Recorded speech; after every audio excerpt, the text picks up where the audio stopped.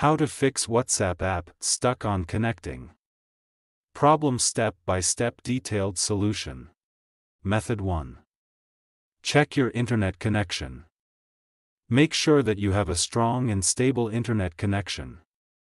You can do this by trying to access other websites or apps on your device.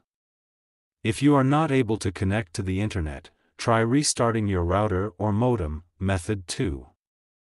Restart your phone. This can often fix minor software glitches that may be causing the problem. Method 3.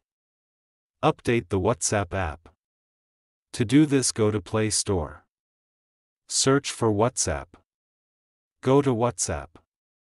If there is any update, update it. Method 4. Clear the WhatsApp app cache and data. If restarting the app doesn't work, you can try clearing the app cache and data. This will remove any temporary files that may be causing the error. To clear the app cache and data, long press on WhatsApp, click on App Info. Then click on Force Stop. Then go to Storage Cache. Click on Clear Cache. And click on Clear Storage. Method 5. Reinstall the WhatsApp app.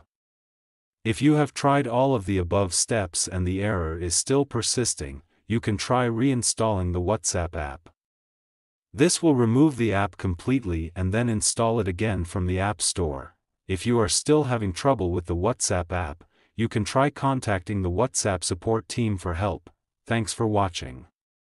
Please like the video and subscribe to TechSor.